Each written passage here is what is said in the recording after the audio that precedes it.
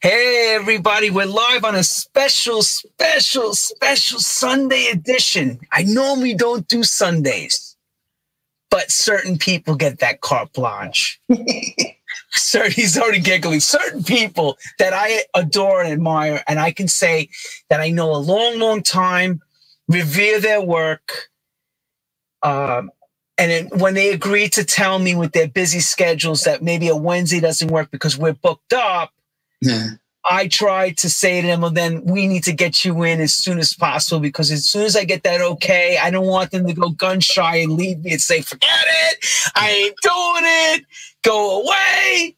No, this is not this kid. This is not this kid. Welcome to True House Stories. I am Lenny Fontana for the special Sunday edition coming out of New York City, Nueva York, New York. As the Italianos say, New York City, the only place to play the disco. So you got somebody who's a real disco boy like I am, and who has taken this career from the disco era to beyond. And he was revered in the soulful house scene for a long time as a guru. His music background is extensive. If you've ever experienced 14 hours of clubbing with him, you should consider yourself blessed and lucky. He's got fantastic taste in music, because I know how I've heard him play many times, and he can take you on what we call the true journey. He's also part of the movement in New York with certain labels like Twisted, Tribal America.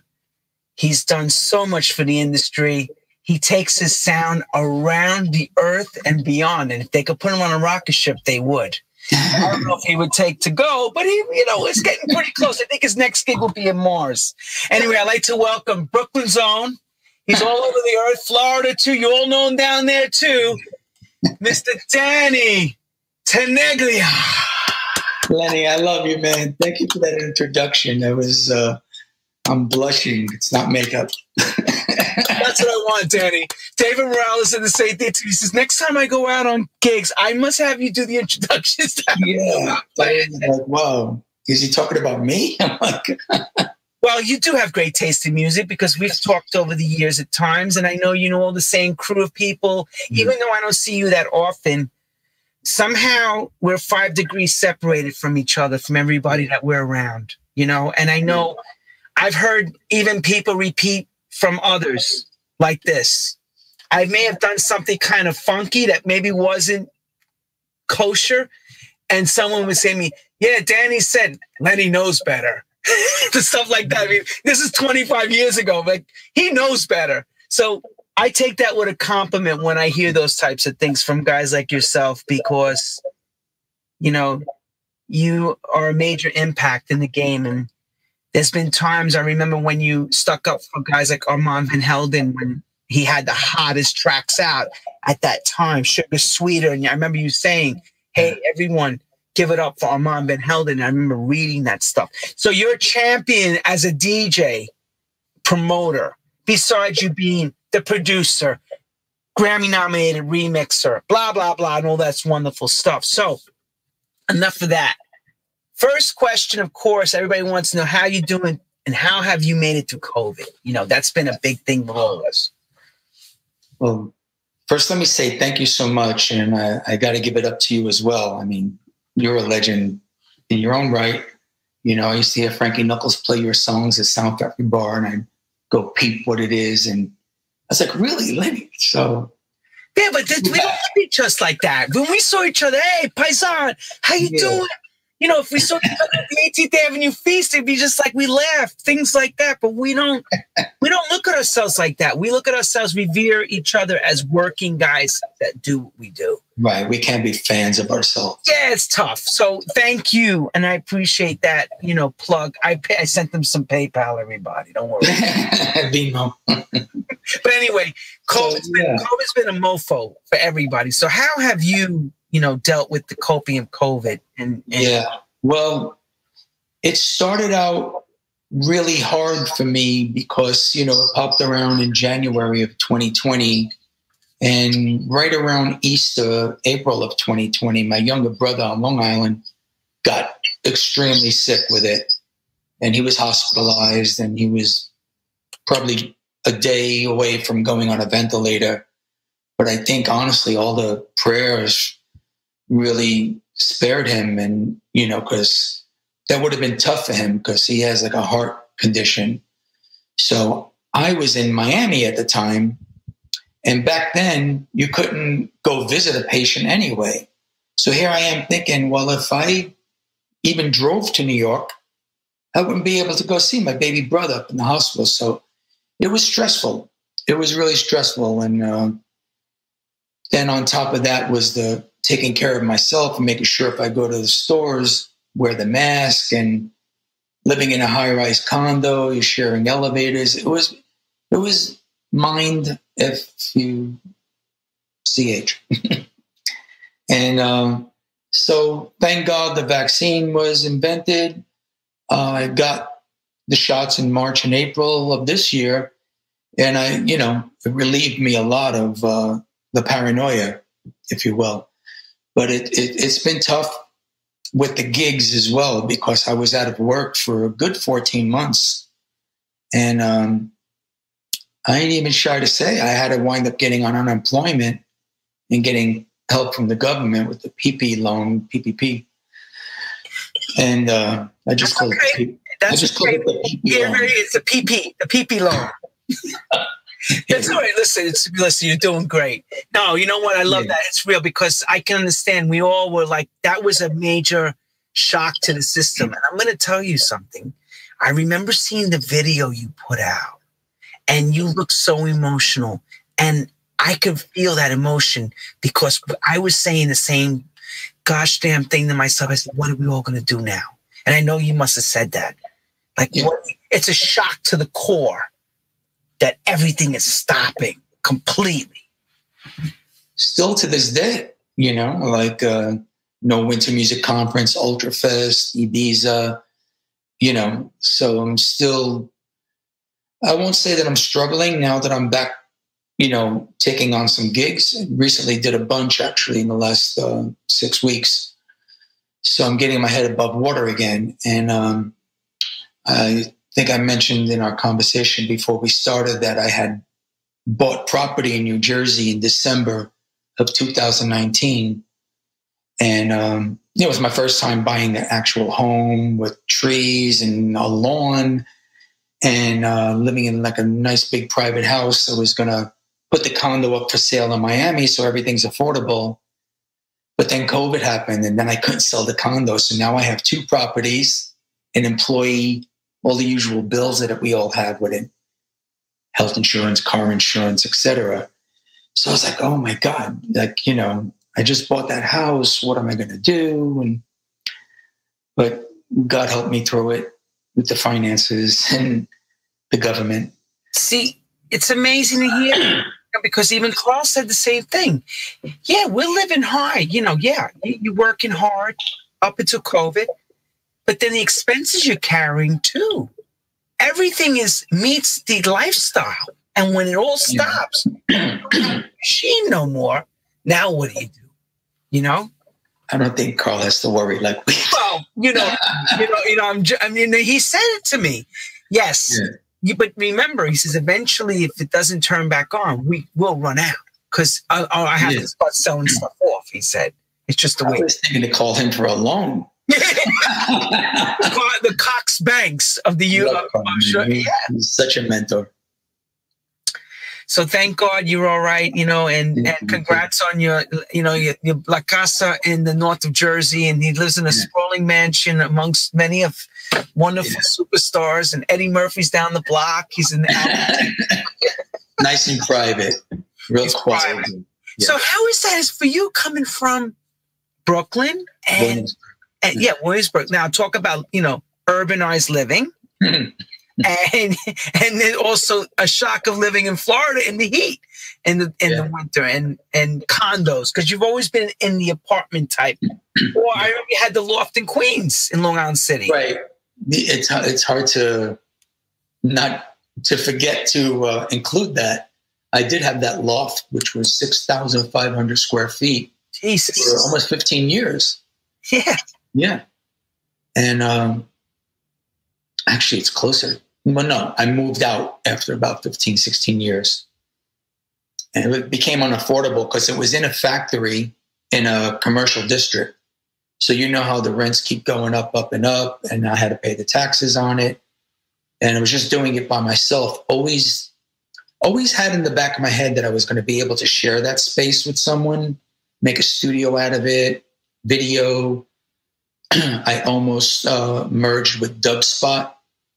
I wanted to call the loft Club Spot and have the guys that go in there and learn and finish their program, whether it's mastering or Pro Tools, Logic, Ableton, that once they finish their program, they could come to the loft and play on that vinyl District 36 sound system, which would probably be considered one of the best systems in New York at the time because everybody was downsizing, right? You know, getting rid of the stacks. And it just never happened. The owner of Dub Spot kind of backed out. And things, of course, change. And you start looking at your situation saying, oh my God, I'm carrying this, I'm carrying that. And I need to downsize. I couldn't afford it. Yeah, you get to a point where you go, this is getting ridiculous now. It was a lot. Because I had the condo in Miami. So that was like cha-ching and cha-ching south. Yeah, right. You go, money comes in left hand, money's out the right hand. It's like, yeah, agents, managers, you know, furniture. Yeah, right. Just goes. Everybody's on the, as I say, everyone's got a piece of the vig.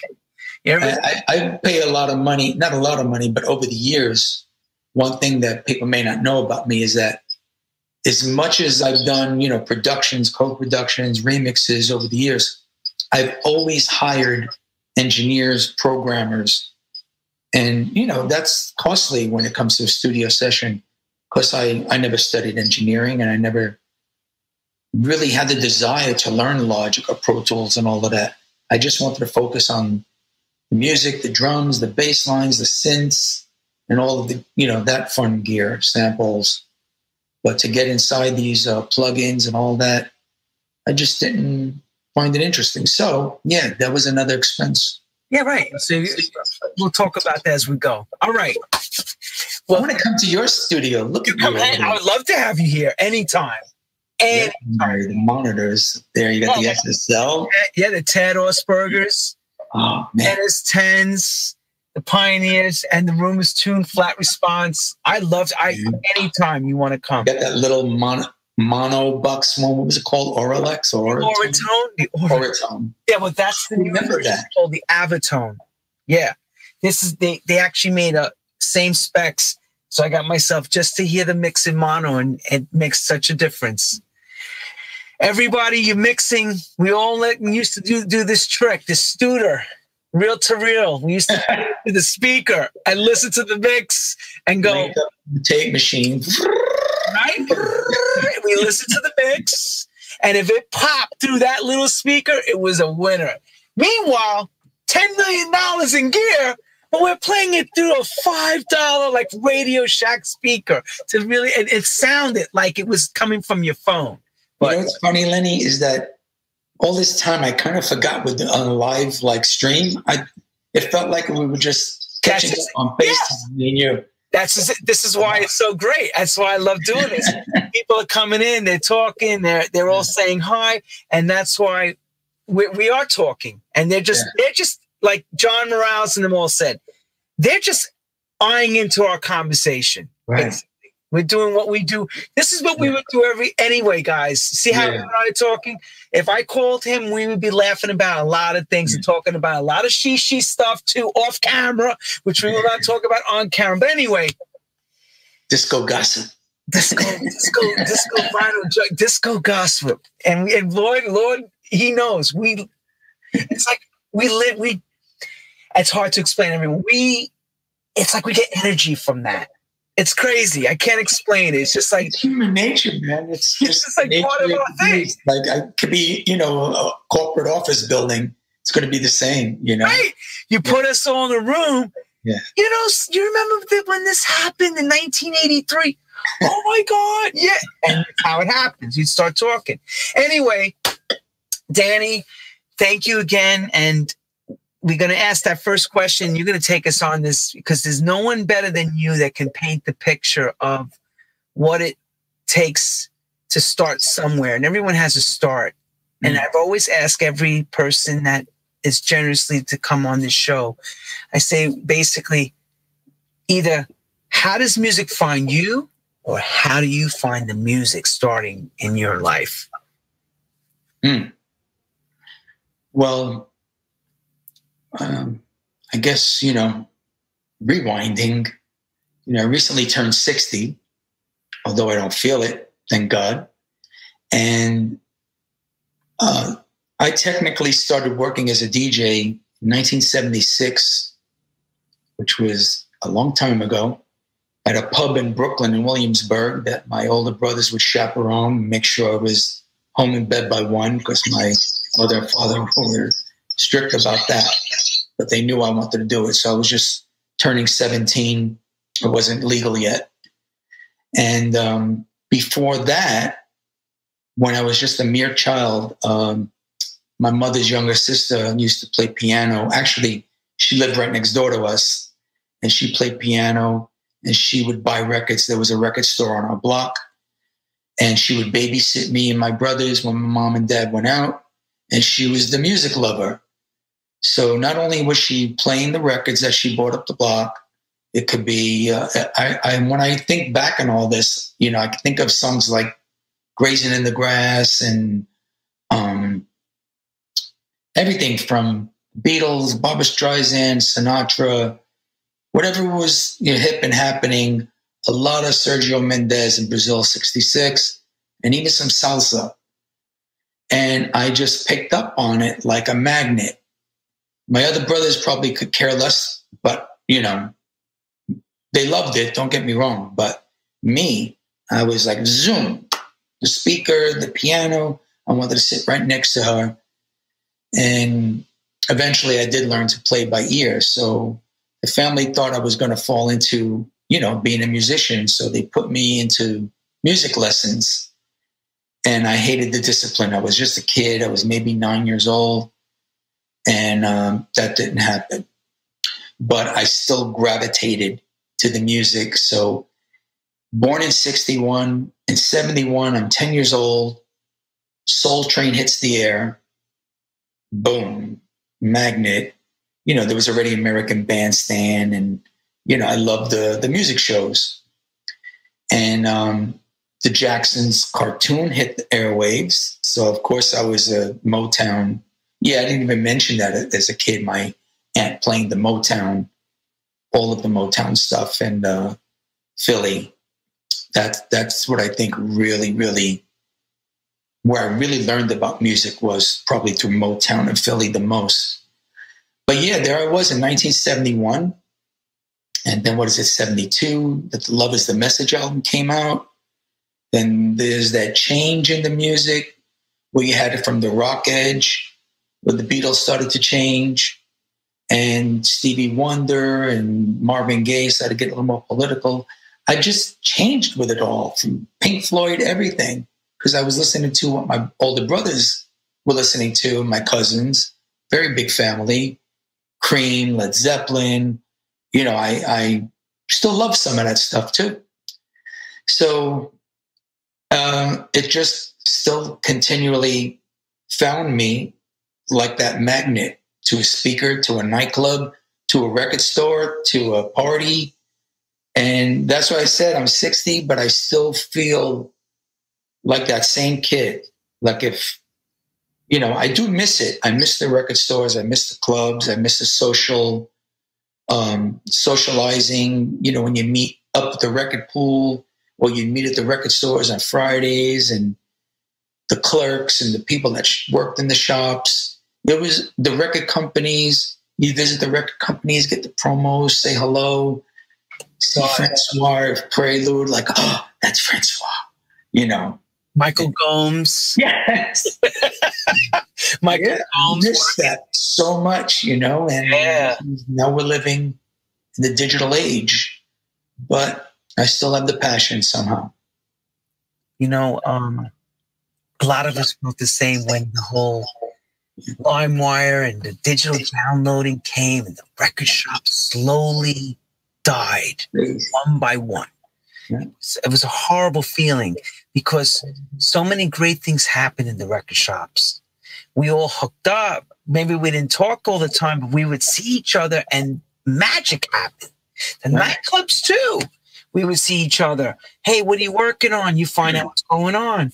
But so that was our way of getting motivated and inspired, because you would see the reactions of people in the shops, or maybe when you walk into the store, you know, even in the latter years, like I would go to like Dance Tracks or Satellite, and I'd let them know I was coming, and they would have like a stack of records for me to listen to, because they had a feeling of which ones I might like, you know, even distributors, you know.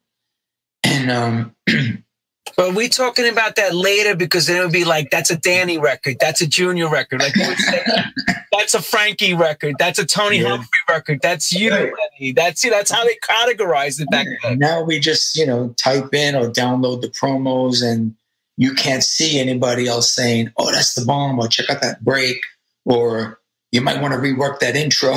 You know, it's all, you know. There's nobody there. There's nobody. Lenny Fontana. Yeah. Font. Yeah, it's like, who was he? You know, there was a touchy-feely thing going on. Like, you pull the record down. Oh, I like that guy. You go check it out. Next thing you know, or you're the one where somebody says to you, hey, Danny, can you play some records at the shop? And you start playing records at the shop. And Manny Lehman was good for this too. He would play a certain section of record, and the record would sell out. Yeah. Then you get home like, why buy this? What did I buy this thing for? I'm going to kill her when I see her. $12 import. Now I got to buy two? Yeah. I got to order two of these now? Man, those days. You know what else? What I really miss about the shopping for records, and this goes back to the disco era, is reading the credits. You know, it's like you see the relations of, you know, who might have done the strings for Silver Convention, and you're like, oh, they did that. And, you know, you see like Cerrone and Don Ray, you know, you put the connection like, oh, it makes sense. And Gino Socio, then he did Quebec Electric. You know, you read that, people would never know things like this because it's not there. I mean, unless they go to Discogs and look at the info credit on every record, but most people don't do that. Pick it up and look at it, stare at it, the artwork, and just read the credits. And I'm glad I got to live that era like you did, with making records that were promo or sold in shops, where you would see keyboards by Peter Dow, or Eddie Montilla, or engineered by Rob Reeves, and just give thanks to special people too, you know. And I miss that because it was a unity, a family of things. Well, it's like everything, you know, I always say nothing lasts forever. Nothing. Including the good times like we had. And, you know, I hate to reminisce on the golden era because we're still living and making achievements now. But let's go on your story. Let's go back to the 70s because that's really important. Come on. 76, 77, you're playing out. You're starting to get take us on that journey. What's going on in your life at that time? Okay, well, basically when I started, it was pre-disco. Because I guess, when did the word kind of really blow up? In 77 when Studio 54 opened. And in 1976, I believe it was 10% by Double Exposure on Salsoul was the first 12-inch to be sold in stores.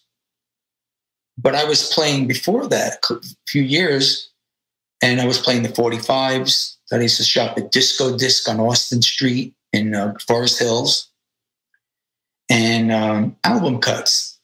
So I was playing on these rinky-dink turntables. I couldn't afford turntables. You just buy the belt drive, cheesy ones.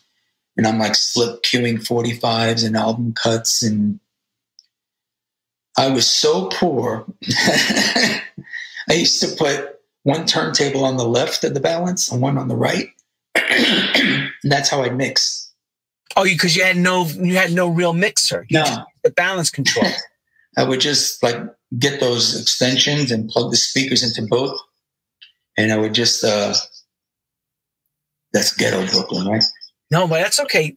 But let me ask you this question. Did you see somebody have a setup that you said, oh, I got to try this or something? I can't remember the first time I saw it.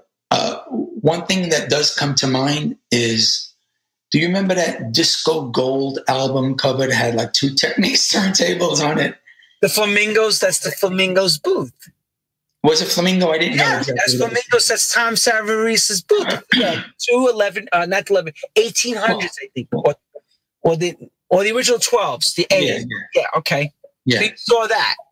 I used to stare at that constantly, like hang it up. You know, like one day I'm going to be behind those two turntables and that mixer, which I actually do have. I have original 1200s and a silver face Bozak, which on the back says 1975.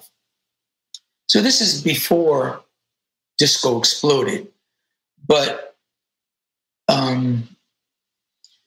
yeah, I mean, I could tell you, you know, bands like Ecstasy, Passion and Pain and Early Tramps and things like that were starting to pave the way for disco because, come on, the band behind the Tramps and, you know, South Soul Orchestra and MFSB, a lot of the same players. And I just have a quick question for you.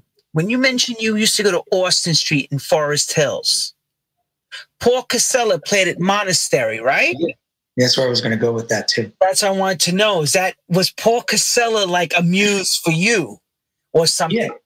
Yeah, Paul was my main number one mentor as a DJ because that's the first DJ I ever heard from my cousin playing his 8-track tapes. And having had that, you know, knowledge of music as a kid and the TV shows and the instruments, my aunt, I hear, you know, the weave. And I'm like, how'd they do that? He made that record go right into that one.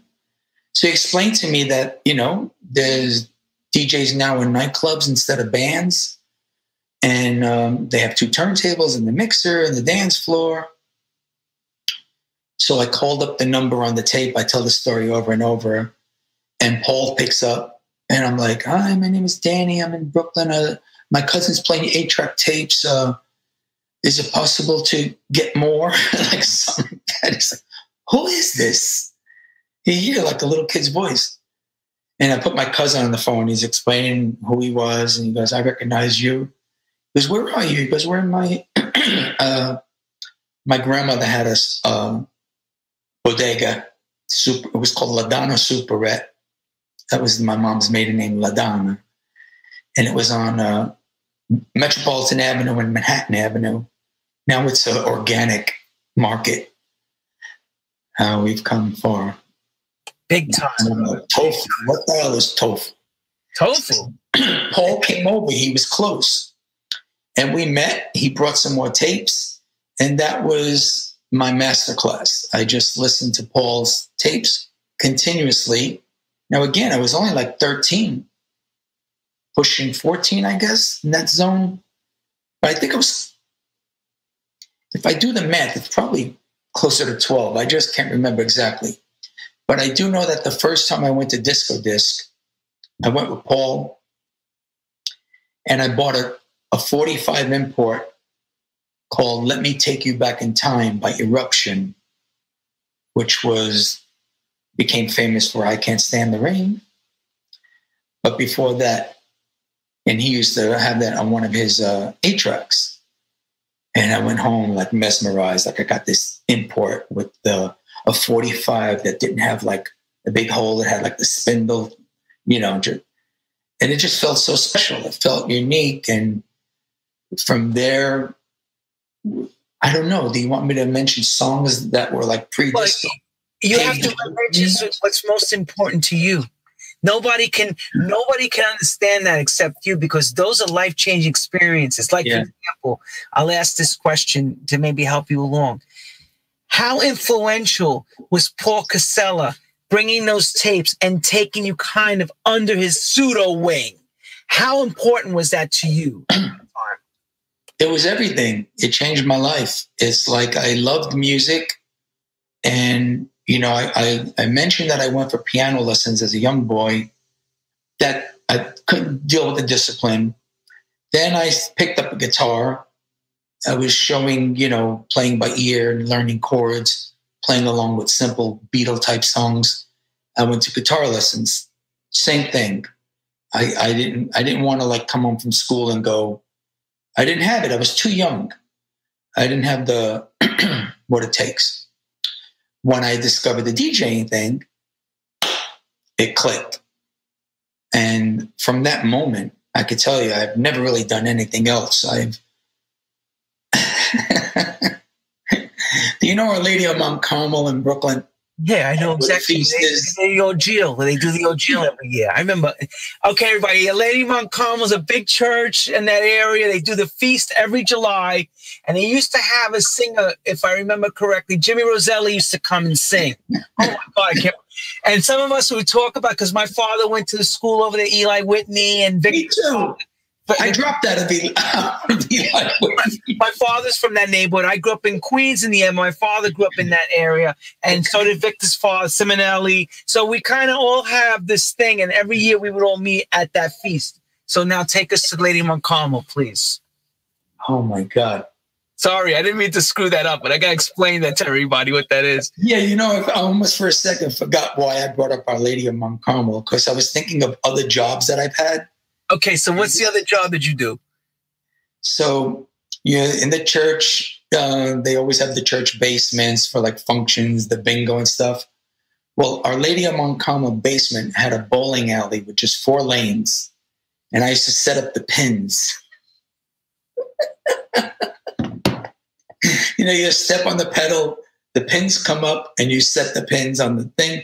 Then you release the pedal, and I was probably maybe 14. Please search for part 2 of this podcast on the platform you're watching or listening to. And please do not forget to follow us.